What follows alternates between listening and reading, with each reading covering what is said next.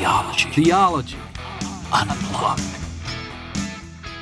Welcome to Theology Unplugged. I'm Michael Patton, and this is episode number 46 of Through Theology in a Year. We are going through all of theology, all of systematic theology in 1 year. I'm glad you've joined us.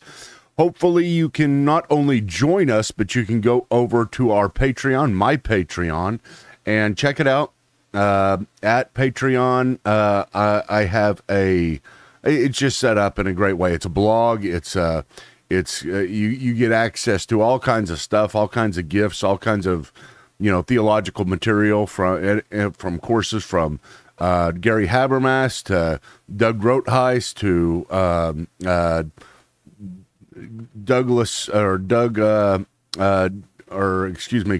Craig Blomberg, his New Testament, historical reliability of the New Testament, which there's nothing better than that with Blomberg. So we had them come out to Credo House and record those and said, listen, teach only your seminary level classes and teach the full thing in 3 days. And we really did. We had them teach in 3 days. We were filming from morning to night, 3 days in a row. They got it done. They were troopers. They sounded just as good on the last ones as they did on the first ones. At least some of them did. Some of them were a little bit worn out, you could tell. But Mark Hitchcock did a great job on Revelation, and he sounded great throughout the entire thing, from chapter 1 all the way to chapter 20. It was or 21. It was a great series. So all of them are really good. You get lots of courses. So go over to my Patreon, check it out. You also get the theology program, which is basically what we're doing here through Theology in a Year, but it's broken up only into 60 sessions rather than how many sessions I'm doing. But they are 60 sessions of an hour and a half apiece. And so that's really, 90 hours of this material. And I teach it with my buddy Rome. This was a long time ago, all the way back over 20 years ago now. And it was a good time, and it still works. It's still good. It's got workbooks, PowerPoints, everything else. So you get those whenever you sign up on the $25 a month deal. This is how I support myself. So if you're wondering how I support myself, I do this full time. I prepare for this nonstop. I have a couple other podcasts, do my blog, a few other things I do right now.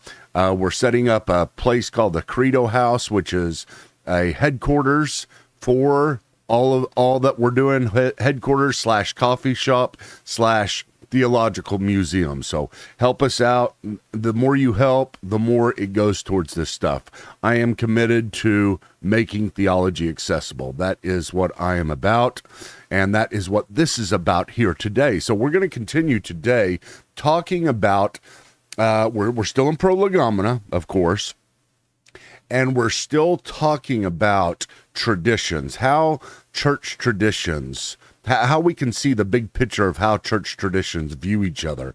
And we're dealing with the big major three: Protestant, Eastern Orthodoxy, and Roman Catholicism. We've already done Protestantism and Roman Catholicism. Now we're moving on to Eastern Orthodoxy, which is, ironically, one of the most enigmatic ones that we can cover, because it's very difficult to help people to understand, especially Protestants, to understand Eastern Orthodoxy.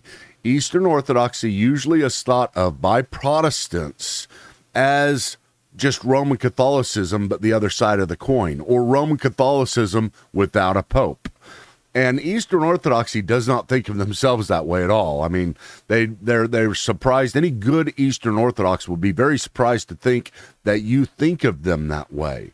As a matter of fact, they would probably see us, Roman Catholics and Protestants, as two sides to the same coin, because of a variety of factors. I know that may surprise you, but Eastern Orthodoxy sees themselves very differently than we see them. Primarily because we just see the same institution or the same kind of tradition that goes through the Roman Catholic Church And it's hard for us to distinguish that because we just see the tradition and we kind of think of it as weird. You know, maybe you've been to an Eastern Orthodox church and you've seen the incense and you've listened to the chants and you've listened to the sermons that are chanted through, and it confuses you and you don't really know how to understand it other than through a view of tradition like Roman Catholicism. Well, we're going to look at this differently. And what I want to do is I want to try to, I'm going to do my best here. This the first time I've done this, and we'll see if it works. But there's a movement out there right now that is being highly criticized. Now, not all of you all are going to criticize it because some of you guys may belong to this movement. Some of you guys may empathize with the movement, but many of you may be very far against the movement and see the problems in the movement. I'm not really speaking to the problems one way or another. I'm just speaking to its perception. Now, it's called the NAR, New Apostolic Reformation. And basically, they're calling for a new Reformation. And as it says, New Apostolic Reformation. And in the New Apostolic Reformation, they want to establish a few things. And here's some points. And you just take this the way you're going to take it, okay? Just listen, okay? The New Apostolic movement is calling for a restoration of the apostles and the prophets. Okay, not just apostles and prophets, like the function of apostles and prophets in the church, or really the function of prophets, the function of prophecy in the church, but the function of the office of apostles and prophets. The function of the office to such a degree that we are being called in this movement to have apostles just like they had in the early church. So we should have apostles today. We should have people that have ultimate authority in the church today that everybody else follows and listens to, just like they listened to Peter and just like they listened to Paul. That's one point. It is also, it also has a theology called kingdom dominion theology. And kingdom dominion theology basically says that I think there's 7 points of it. There's 7 points of the dominion that we are supposed to take over in the world. So we're supposed to, we're called to have dominion in Genesis chapter 3, where God tells us what to do, have dominion over the earth. And if we are called to have dominion, then it's to have dominion over every sphere of earth. So we take over the government, we take over the education, we take over the entertainment, we take over the, I don't know what the 7 points are. I don't know if I have them written down here, but media, arts, entertainment, family, religion, business, all of these areas we are to infiltrate. We as Christians are to see ourselves as called by God to take over. And that is whenever the kingdom comes, okay? It's kind of a kingdom now theology. This is nothing new. I don't want you to think this is anything new. I remember whenever I was in junior high, whenever I was going to a certain school that had a guy that taught this. So it's nothing new. It's just being more highly criticized, I think, because of the advancement of it and because of the 1990s birth of the intellectual charismatic movement. In other words, there was a more robust charismatic movement that came about in the 1990s, more respectful in a lot of ways. And in the 2000s, you got people like Sam Storms, and we'll talk about these people later. Sam Storms and J.P. Moreland, Wayne Grudem, Craig Keener, great scholars. I mean, some of the best scholars there are in the world, and they're also charismatic. And so that's brought some respect to the charismatic movement, which has opened people up to it a whole lot, especially in the Reformed traditions. So you have that as one of the major hallmarks of this NAR, New Apostolic Reformation. Another point in this, and I'm going to get to my point. Trust me, this has something to do with what we're talking about with Eastern Orthodoxy quite a bit, I think. As a matter of fact, I've written a blog on it late last night, because I saw the kind of connection so much. But another call is that we are to be called to see God, and this is part of prophecy, but to really expect prophecy, to expect new revelation, to expect God to be giving us understanding of whether it be the future or what it is that we are supposed to do as a local church or as a church of America. You know, what it is we should expect, what it is we should be pushing for. And whenever you get these prophecies, that is whenever the apostles come in and are able to kind of push it. There's a couple other points like spiritual warfare, but different types of spiritual warfare, but that's the primary thing. And you may look at this and you say, wow, I mean, you're talking about apostles, and really it's called this Father-Son theology. Not Father, not in the sense of Father, Son, Holy Spirit, but Father, Son in the sense of, and this is important too, Father, Son in the sense of the one authoritative figure you are to put yourself under completely, and he is to have complete authority over you, and this is how the leadership is to function. There are ultimate leaders in the church. They are prophetic leaders. They get words from God. They're able to tell the church what to do, and then there's a father-son mentality in the leadership structure where they are passing on. They are overseeing these new leaders that are up and coming. So you see all this stuff, and you see kind of some, and here's the criticism. It's a very radical nature. Most people will look at this and say, wow, I mean, I can't accept that, because, you know, you can't, you'll have abuse. You'll have absolute abuse within the church whenever you have somebody. I mean, how do we know that you're an apostle, and how do we know that you're called to do this? How do we know that you're called to be over the Church of America and tell us what is going on in the future? It's always an epistemic issue of how do you know? And so it's like, how do you know, and abuse. Those are the things we're scared of, and we're really scared of that. Most people are. Whenever you start to hear somebody that is in ultimate authority within the church getting revelation from God, it starts to sound very cultic. It starts to sound like sometime they're going to be having us drinking some sugar water, you know, some type of flavored sugar water, and we're going to be waiting for a UFO. I mean, who knows? That's the mentality we have, because that's the experience we have with other people who have done this. And we have cults that have been built. We have massive cults that are out there right now, built upon a guy named Joseph Smith, who got his words from the Lord, who acted as an apostle, and who had people below him and had a similar leadership structure. It's the authority, these people that are alive and guiding us today. We don't mind being guided by the apostles. We don't mind being guided by the Bible. We understand that to be established authority, but we don't like it whenever somebody else comes in and claims authority. Now, that set aside, because we're going to deal with a charismatic issue, and we'll have some stuff to do with that later on. But that's going to be later on in this prolegomena section. We're going to have to ask the question, does God still speak today? And so we'll deal with some of that.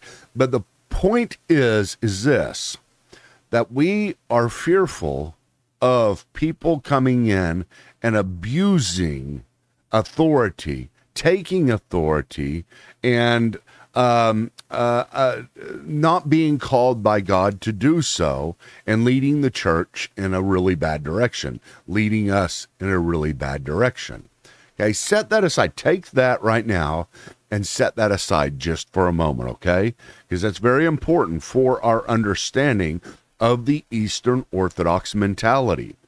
I think most Protestants will be very sympathetic to this as well as we walk through this. So let's go to the PowerPoint and start going through it just like we did. But no, we're actually going to do it a little bit differently because we got a lot more to cover. But first of all, let's look at it this way. You've got the stool once again.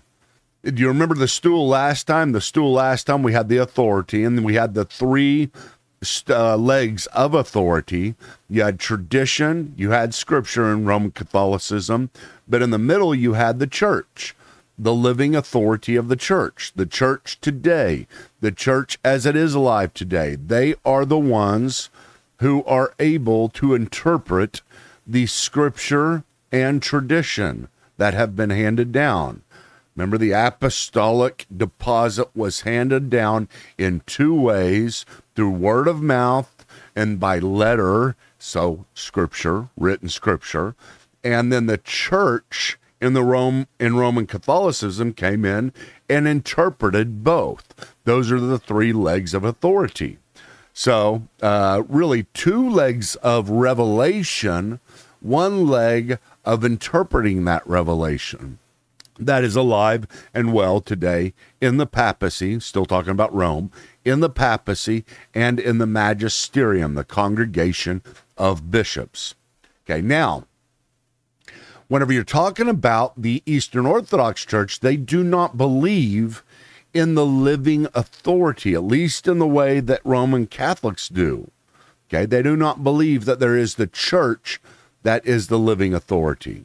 You see, they believe, they're sometimes called the Church of the Seven Councils, because the Eastern Orthodox believe that that all of tradition and scripture and the essentials were properly interpreted by the 7th century, or by the 8th century. No, 7th century, excuse me, the 7th century. Once the last council, the last ecumenical council, there was 7 great ecumenical councils before the church split in 1054. That's why you'll sometimes hear it called the 7 ecumenical councils. Like I said, Roman Catholicism believes in 21, but whenever the church was completely together and you didn't have any splits, there were only 7 ecumenical councils that got together the entirety of the church and discussed theological issues, and sometimes wrote creeds, sometimes wrote canons, sometimes wrote decrees, but just basically said, here's what the conclusions we have come to. Now, that happened in the first 7 centuries of the church. 687, I think, was the last one, the 7th ecumenical council. But you had the first ecumenical council, which Protestants agree with. We agree that the first council, which defined the Trinity, was correct in its definition, and so then that is called the Council of Nicaea, and we are Nicene Christians who believe in the Nicene Creed that was written. Okay, and then there was the 381 kind of update of that. There was another council, and then there was the 4th ecumenical council, which was the council which we call Chalcedon, or Chalcedon as some people put it. But in the Council of Chalcedon, that is where you had the establishment of the person of Christ, who was Christ in his natures. He was 100% God and 100% man. That is the 4th ecumenical council. That's usually where Protestants stop. We agree with the first 4 ecumenical councils, and really primarily with the first, with the additions, and the 4th. But then after that, it kind of goes downhill. Protestants are usually like, yeah, it has disparaging input for the church, or a disparaging the disparaging influence, a smaller and smaller amount of influence as it goes down. As a matter of fact, the last 7th ecumenical council, we really don't believe in as Protestants, because that established the veneration of icons.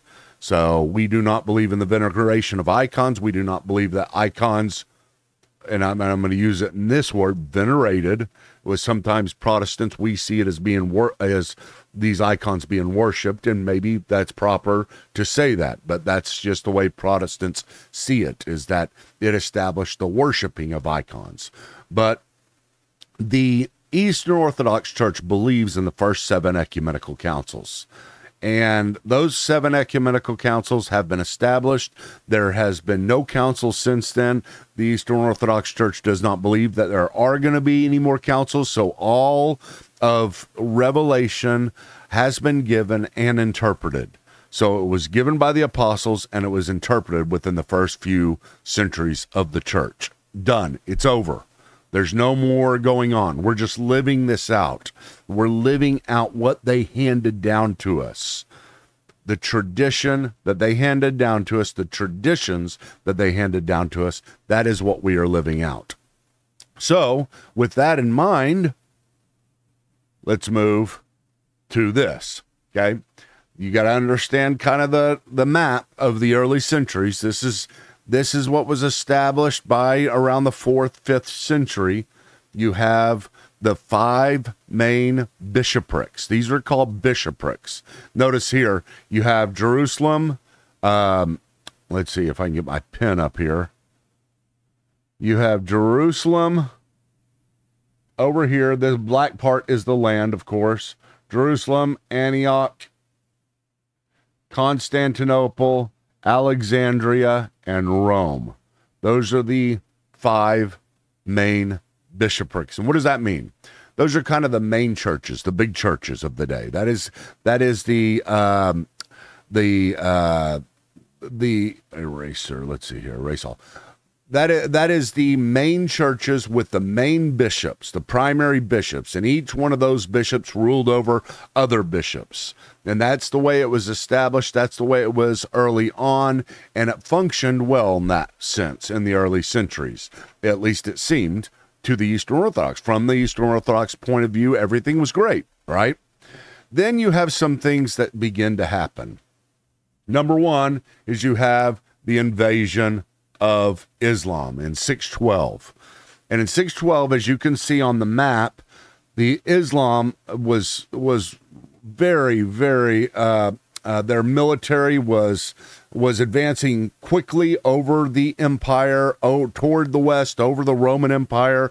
It was very powerful. It was very vast. It was very grassroots, and it kind of had an American Revolution type feel to it, because it was such a ragtag group of people that were able to pull this off and do it so quickly against the Roman Empire. But this is what happened. You had the invasion of Islam, and notice here, in the invasion of Islam, you have Antioch, Jerusalem, and Alexandria, those bishoprics now ruled over by Muslims. Now, the Muslims did allow Christians to exist in these areas, but it wasn't the same. It wasn't the same type of power. It wasn't the same type of authority.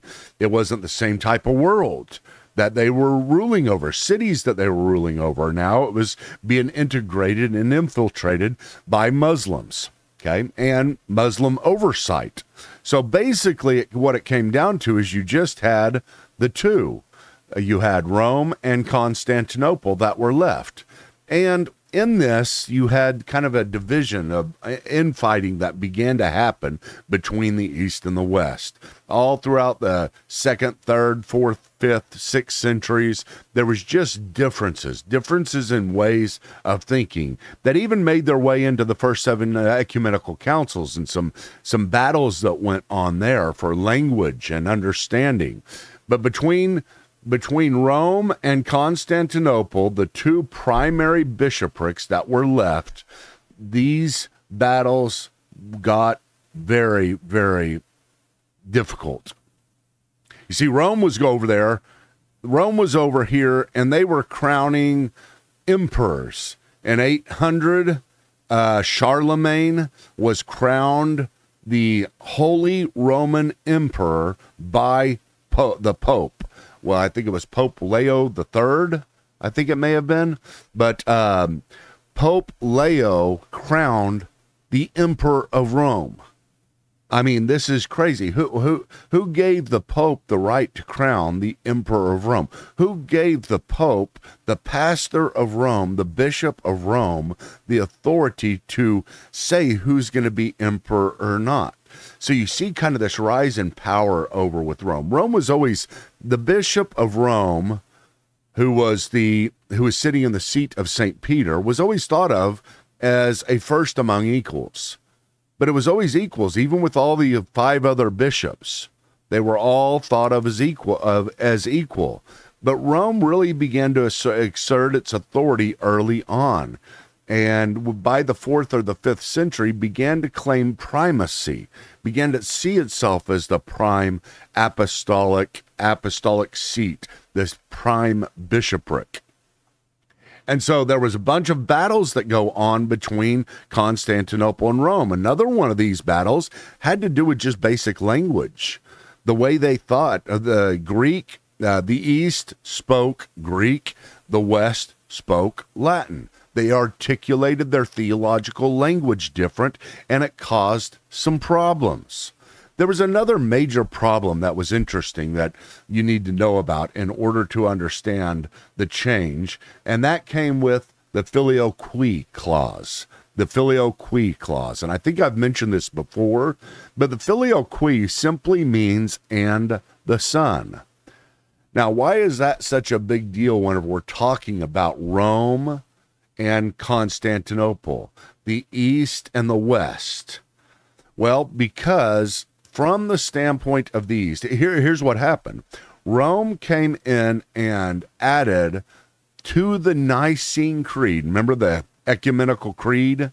The creed that was established by everybody? They came in and said, hey, we're going to put in this word filioque, this word "and the Son." Whenever we're talking about the Holy Spirit proceeding, we're going to say the Holy Spirit proceeds from the Father and the Son. Now, there were 2 major problems with this from the standpoint of the East.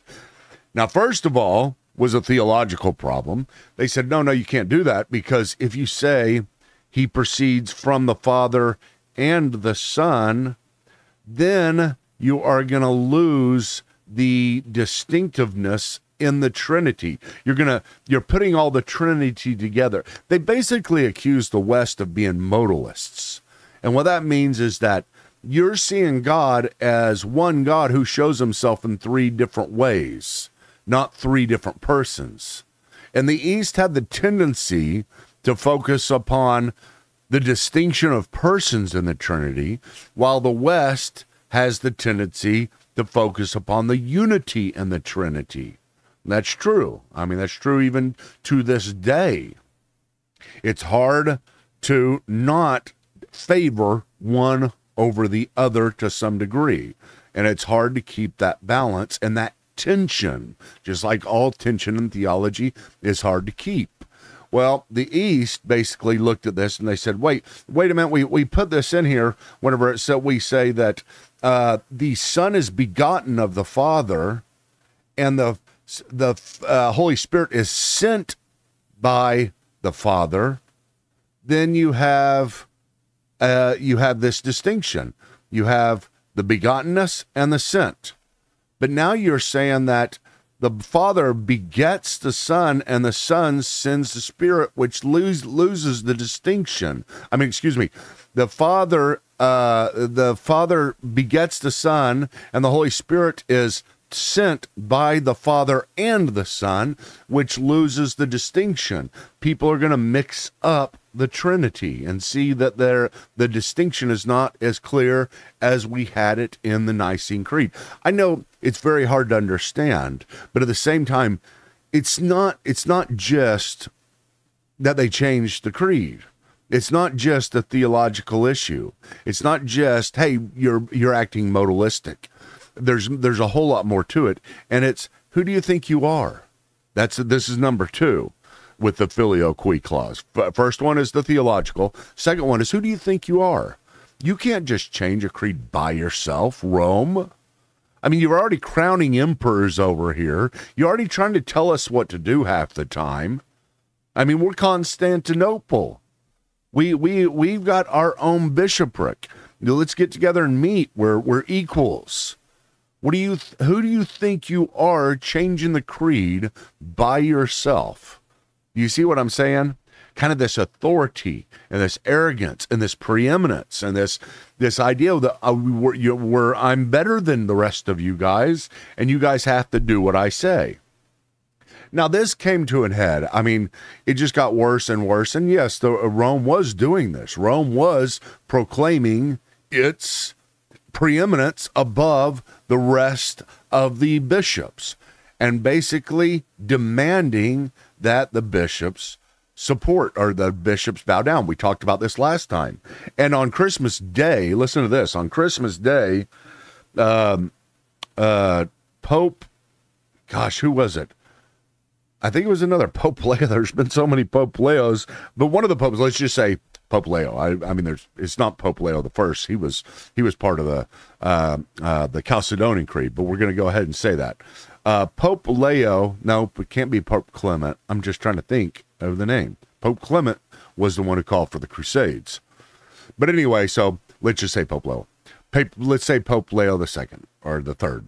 No, the third would be. Let's say the second. I think it might be the second.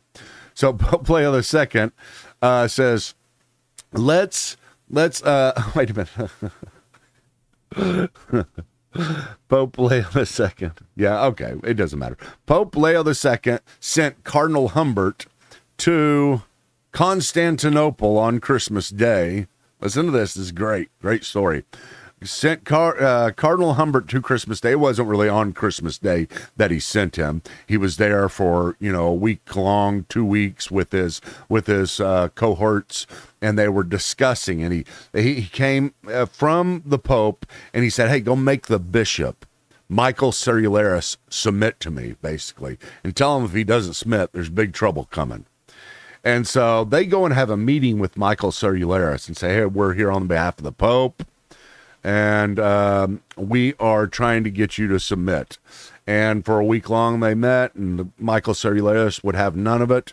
And finally, Cardinal Humbert put I think I've already told you guys this story. I love the story, though, so don't listen to it again. But he put he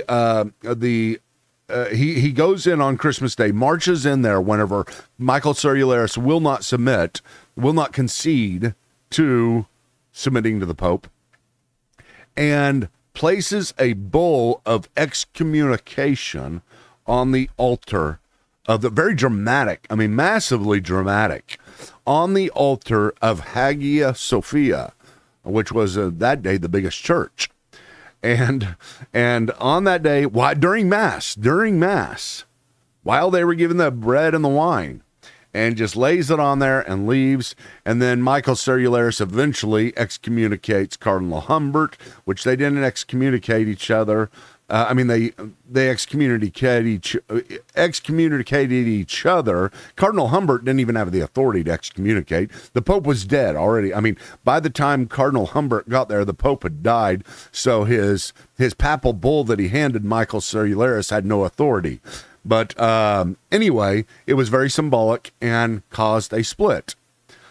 And that was just, that's an important story. I want you guys to know. That's why I tell it to you again during this time. I told it to you whenever we were going through with Rome, but at the same time, it's very, very important. It's very, very important for you to remember. In 1054, there was a split. It was a symbolic split. It was a massive split. Yes, it wasn't complete. It wasn't wholesale. I mean, gosh, in 40 years, the Eastern Church is going to be calling to the West saying, "Hey, come help us, please." The Muslims are on their way. As a matter of fact, here's what we have. You have the 1054, the split between the East and the West. And then look at this. Look at the Muslim advancement. You have it up here close to Constantinople, making its way to Constantinople, over Antioch, over Jerusalem.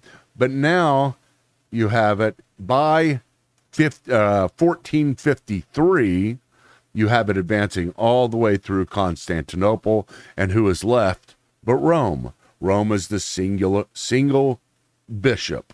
So it really kind of, that's not necessarily how it happened, but the big picture, whenever you're looking at it from a big picture, you can see whenever the Muslims come in, and Rome is kind of the only one that is left that's not under Muslim occupation, then you can see how it just grew and grew and grew in authority. And so here's what's going on. And let me go back to the NAR. The Eastern Orthodox Church looks at this situation and they says, who do you think you are, having a living authority that tells everybody what to do all the time? Now, Eastern Church has the authority of the councils, and they were living at the time, so that was a living authority as those councils. So they basically have 7 actions of a living authority, so they can't complain too much, but basically that living authority ceased. Eastern Orthodoxy does not have a pope. It does not have a council that can get together and infallibly declare anything. Everything has already been done. So they're a lot like us Protestants in some ways. They just stop at 787, or is it? It's either 687 or 7, maybe it's 787. So it's 787 with the seventh Ecumenical Council. So they stop there and don't go any further, whereas we stop at the 1st century with the last apostle. But that's the difference. Us and the Eastern Church agree. We kind of look at Rome ourselves and say, my goodness, you guys think you can still keep on doing the things you're doing. And, you know, all of authority, all of infallibility, all of the apostolic deposit has been given, and the infallibility is over. Okay, we as Protestants do not believe in the infallibility of the councils. Eastern Church does, though. So that is a difference. So this is kind of the way they see all of history. Whenever they're looking at this, you got to understand revelation ceased back then with the completion of the 7th council. Now, the interpretation goes on, but at the same time, the Eastern Church continues in their viewpoint, their philosophy, their understanding, their big picture kind of the way of approaching theology is very different from the West.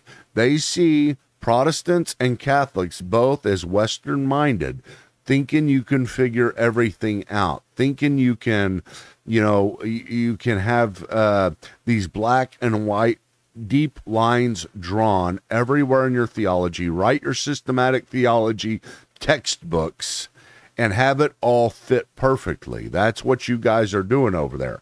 That's how you guys are similar. We're over here basking in the apophatic theology, the mystery of God, the unknowability of God, and we're content within that. And therefore, here we go, tradition defines us. The tradition, not as you see it, not simply as words that have come down to us. Yes, Eastern Orthodox Church believes in the Bible. Yes, they believe in the pronouncements of those first 7 ecumenical councils. But their main thing, whenever you're talking about tradition for the Eastern Church, is this. If you were to walk into an Eastern Orthodox church, you would be overwhelmed. They would want you to be, at least. I went to Romania a few times, and Romania is the largest. The second largest, because Russia has the most Eastern Orthodox, but Romania has the second most Eastern Orthodox. And in Romania, you have all of these churches that we went into, and none of them had seats. You would walk in, and it was just a big cathedral. It was just open, and high ceilings, and pictures of the apostles all above you, a big picture of Christ in every single one of these that you would always be looking up to. And as I talked to the priest at the Eastern Orthodox Church, I'd say, tell me about it. How do you guys do things, and why do you do this the way you do it? And one of the things is they don't want seats because it's not about listening to a sermon. It's not about getting this word where you understand, you think through, and you figure God out. And they would say, you guys are all about figuring God out, and figuring God out, it's going to drive you crazy. You can't. Okay? And it doesn't mean Eastern Orthodox people aren't smart. Don't get that. Don't let me make you think that, because there's a lot of really, really good Eastern Orthodox defenders of their faith that are out there. You can find them, and you'd be surprised. So I don't want you to think that they're anti-intellectual. They can hold their own. But at the same time, whenever you go to into their tradition, they're not all about learning. It's not about you facing the pastor and the pastor opening the Bible and telling you what it means. It's about going through and connecting with the early church, connecting with what they did. Whenever you do something in an Eastern Orthodox church today, it is the same thing that they did in the 4th century. And imagine that. I mean, you go in there, and this is exactly what the church has been doing for the last 2,000 years. The same words on the same day, the same chants, the same sounds. They've handed those things down. And it's the beauty of it that they want you to see. The high ceilings, they want you to stand in awe because of the majesty of God. They want everything to look like God is infinite and we are finite. They want the sanctuary to make you look small and feel small. They want everything about it to contribute to that apophatic nature of who they are.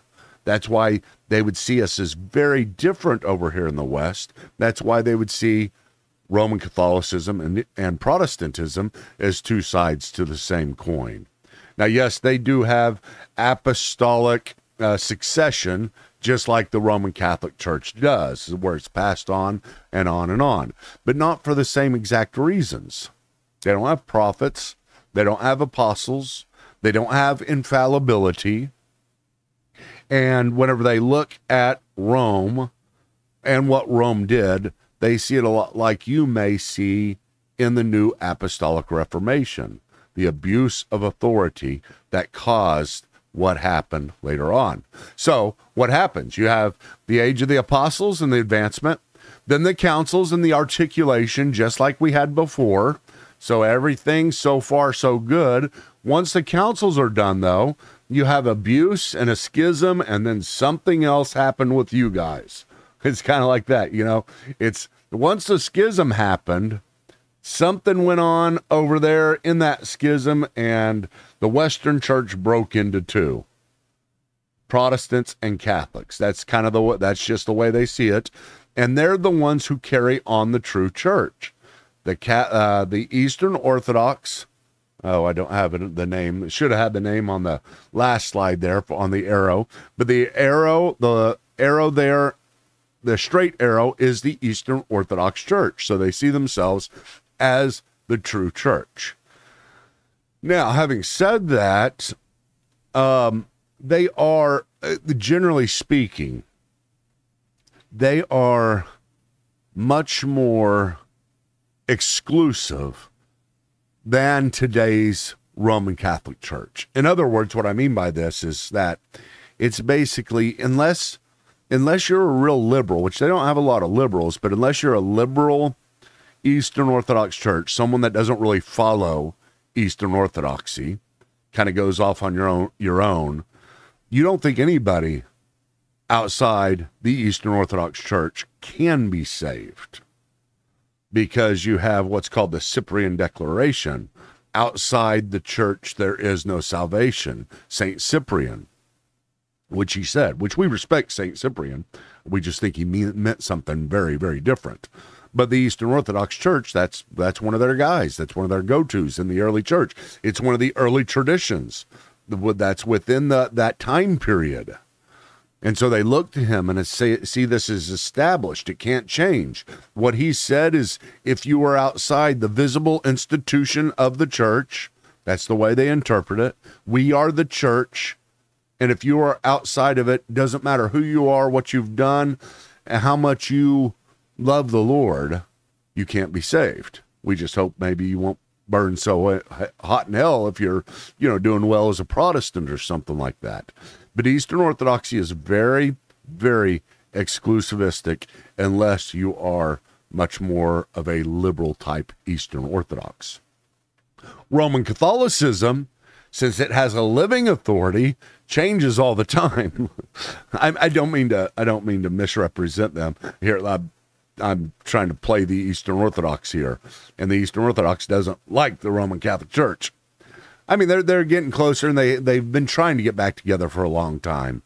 They really have, but they just can't come to agreement because of the Pope. The Pope has been the most divisive character in all of church history. I hate to say it, but whenever you look at it big picture, that's what it is. He's the guy that keeps on causing all the trouble. And so they can't get back together because of that, because of the living authority. You can't have a living authority. What makes you think, if you're talking about the NAR, what makes you think you're an apostle? What makes you think you're a prophet? Why should I believe you are? Just because? Just because somebody laid their hands on you, and somebody laid their hands on them, and somebody laid their hands on them, all the way back to an apostle? That's meaningless to us. It doesn't give it any epistemic warrant from a Protestant standpoint, and from an Eastern Orthodox standpoint, there's not any either. It may give you, honor as a bishop, but it doesn't give you infallibility or the ability to be infallible as you get together. And in the end, whenever Rome does you see, from Rome's standpoint, there is no new revelation. It was all given in those two legs, the unwritten tradition and the written tradition. We just interpret it infallibly. But the problem is, an interpretation is new revelation. I mean, it is. That's what the entire book of Hebrews is. The entire book of Hebrews is an interpretation of the Old Testament in light of Christ. Paul, that's what he spent half of his time doing, is interpreting the Old Testament. And that was new revelation. And so whenever you're talking about Rome saying we do not give new revelation, we are not prophets, we just interpret infallibly, that is prophecy. That is speaking infallibly on behalf of God. Anyway, I digress. We'll get into that more later on. I will repeat myself once again with that when we get into this for a long time, talking about authority within the church. But that is a understanding of Protestantism, Roman Catholicism, and Eastern Orthodoxy, and hopefully a summing up of all of them to help you see the interplay, the differences, and the nuances that go into this. It's very complicated, and I just wanted to give you a big picture overview so you could see what it looks like high level. Okay, guys, don't forget, can we get a Wesleyan quadrilateral? Well, I love Wesleyan quadrilateral, but I add two to his quadrilateral. But we will get there. I promise. That is coming up. Everything is coming up, but that is coming up shortly when we talk about the sources of our theology. We got, I'll give you a preview. We got No. We got the Lutheran trilateral and the Wesleyan quadrilateral. So I only had one more, but I have scripture, tradition, reason, experience, but I separate emotion. And you'll have to wait to see why. I think emotion is a very different source, and I think it's very important as well. But anyway, guys, thank you all for showing up. Please go to my Patreon and become a patron. And that would be great. I mean, that's the way I support myself. So I appreciate you guys showing up. Also, listen, don't leave. If you can send me a question wherever you're at. I don't know how to send me a question. The best place to send me a question, I'll tell you, the number one place I will be looking is in my Patreon in the chat. And on Fridays, I answer all your questions. So that's the way we're going about it now. It's not the way we're going to go about it forever. I hope to have different interaction and more interaction as we move forward. It looks like we've got a big audience, so we should be able to have better and better interaction as we go. So, but that's just coming as we grow.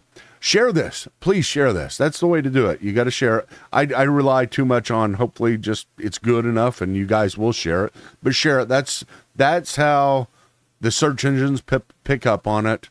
Comment. That's another way. The algorithms in YouTube, the algorithms wherever you're watching it at. YouTube's the best place for you to go, but wherever you're at, share it, like it. If you're on iTunes or if you're on Spotify or wherever, comment, give a rating. If it's bad, don't give a rating. Just give a rating if it's good.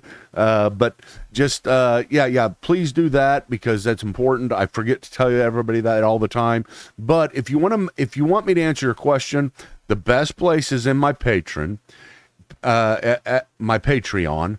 If you go to my Patreon, I think you can go to the chat. It's in the chat area and it's the first one. You'll see it through Theology in a Year questions.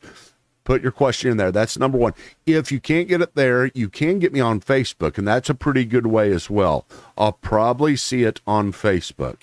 Otherwise, you'll have to just comment wherever you're at, and I may see it. I don't know. I get there's so many places this is coming to me through, and I don't know if I'll get all the messages. But anyway, thank you guys so much. We will see you tomorrow as we kind of sum this up. We got a surprise coming tomorrow, so I'll see you tomorrow. Theology